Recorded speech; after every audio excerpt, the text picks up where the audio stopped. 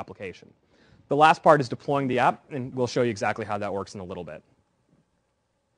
So kind of touch on this a little bit. So the tooling that we're making available is Flash Pro CS5. That'll really let you make your application. It shows up in the publish panel, and we share a lot of the same settings as Air. And you can basically publish a thing, your app as an Air file as well as into Flash Player 10, depending on what you're using. One of the really interesting things that we found when we're going and building this is that Apple, when they laid out how their native applications work, require a lot of metadata. What's the icon? What's the default launch screen? What's a text description? What's the first file to run? All this kind of metadata that's required to kind of bootstrap an app up. So what we did was we kind of said, okay, this kind of feels a little similar to so we'll borrow some concepts from the Air environment, so that for our developer community, it feels much like building an application that would run inside of our own environment. So the phone itself is actually, requires a lot of consideration. So one of the really interesting things that we found when we're porting some apps, and I'll give you a good example of this game called Red Hood that I mentioned earlier. It's available for download. It's a game where you actually had used a mouse in the past on the web to go select something. So there's a woman who has a bandage on her arm. You click on the bandage, and then if you click on the bandage and it doesn't show up in the different image, you get points. So that works great. The mouse is a very precise input mechanism. Your finger, not so much. Roughly speaking, the finger is about 7 millimeters wide, which on an iPhone is about 44 pixels wide.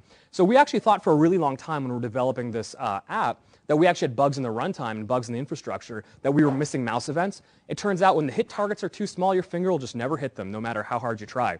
So remember, there's some good science behind making sure your hit targets are large enough, and that your finger is not the same as a mouse. There's a lot of difference in how these things operate.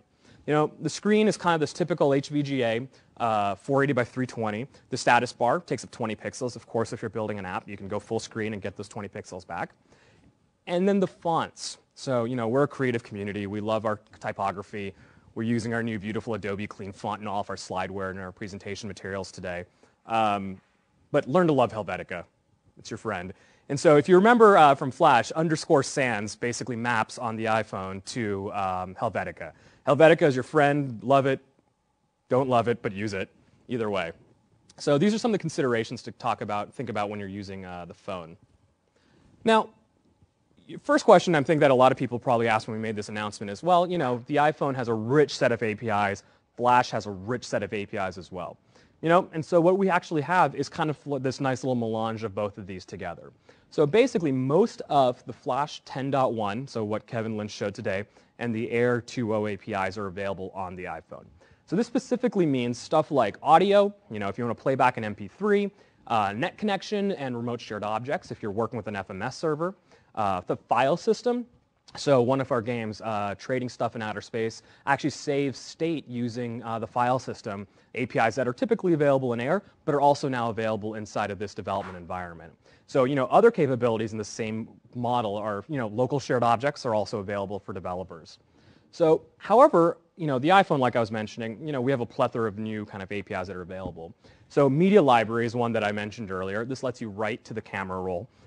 It's not completely baked if we'll allow you to actually read out of the camera roll yet, but at least let you put images into there and save things that you're working on. Multi-touch. We kind of showed there's 2 ways that multi-touch can operate. Actually really interesting. So one is you can actually get the low-level touch event data. So you can say, I see a finger come down here and a finger come down here, and I'm tracking 2 points together, and I get an ID to correlate them. The other way is you can actually use our gesture APIs. So we actually composite from those low-level touch events a higher-level bit of information. So for example, if I touch and swipe, you can actually subscribe to either the touch events, which will actually give you the raw data that you can decide what to do with, or you can register for the gesture events, which will actually give you the entire gesture and say, you did a swiping gesture.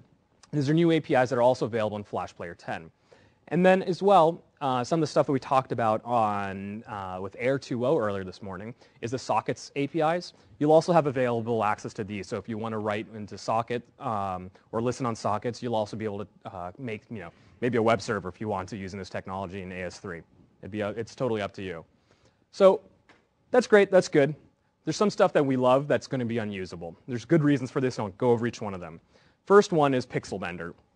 Unfortunately, Pixel Bender right now, in the context of the Flash platform is an interpreted piece of code. You write it in the constructs in the language of Pixelbender, and it actually gets interpreted at runtime. So because of the license restrictions in the iPhone SDK, we can't actually ship any interpreted code or an interpreter to code. And so unfortunately, we're unable to ship a Pixelbender kind of engine or execution environment. Secondly, you're actually unable to load remote Swifts that contain code. So remember, let's back up a second. I was talking about the ABCs, right, inside of a Swift file.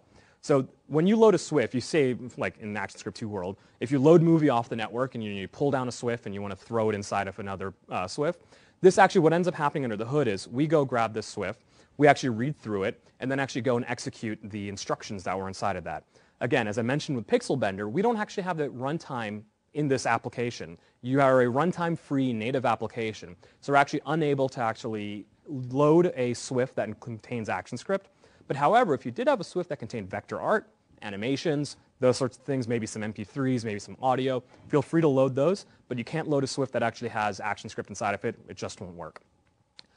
Third is, we were talking about Air APIs too. HTML loader, if you're familiar with the Air API surface, no access to that either because that requires shipping a JavaScript interpreter as well. So you're kind of seeing a kind of theme around these ones, why these were pulled out. A lot of this is just the license restrictions that exist today, and those are the things that were playing nice inside that box. And then the last one is kind of going to be obvious after talked about the first three, is AS1 and AS2. We love them, but we're in the world of AS3 now. AS3 is a much better environment and language for us to be able to ahead of time compile and basically make ARM code out of it. So we don't support any code that was written in AS2 and AS3. Interestingly enough, some of the apps that we made earlier that were using Flashlight were actually built with AS2 first. Smaller screens, so we sized them up, converted from AS2 to AS3. How long did it take? Maybe about a week. So you can kind of see the value in the system that we're bringing towards to developers. And I'm sure you guys are going to have questions, and I'm trying to make sure we book time at the end for questions too, don't worry. So the other thing is, I was mentioning and alluding to this earlier, the iPhone is no desktop computer. It's got great hardware, great memory, it's got a nice GPU on it, but it's still not a desktop computer. So you got to think, when you're developing your app, to build for a mobile device. So there's a couple things that actually are really interesting that we found, and we'll share some of these with you. Other sessions go into the much deeper technical details. When you build your display list in ActionScript 3, it's really easy to just add child, add child, add child, make these really deep, complex display lists.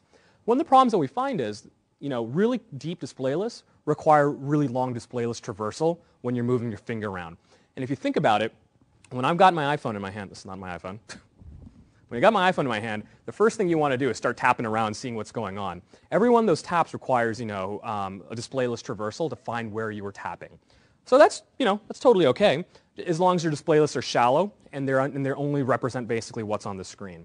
So there's actually a lot of work that we have done to kind of help, in our developer guides that are going to be available when we make the product available later this year. That'll help you kind of understand, when to think about your display list, when you're looking at it, if it's too deep, too narrow, too shallow. And so making sure that's okay. The other one in that same bucket is the display, managing your mouse events, So what we also found is, if I'm clicking on, a game here and I click an item and there's something way down deep in the display list and it's going to be there and I want to capture the event. The problem with the way that ActionScript works is the way that events are fired in is this capture bubble model. It's kind of familiar if you're a JavaScript developer. So we send the event down to whoever it's going to get it, and then we send it back up to anyone else who's listening for it. So what you really want to do is when you're thinking about these is as soon as you've found the event that you want, just stop it from going anywhere else and kill the event propagation. That means that other display objects that were listening to the event don't need to listen to them. And then the last two are really around kind of using the hardware. So if you're familiar with building Flash content that's really super optimized, you're really familiar with Cache's bitmap. Cache's bitmap's your friend.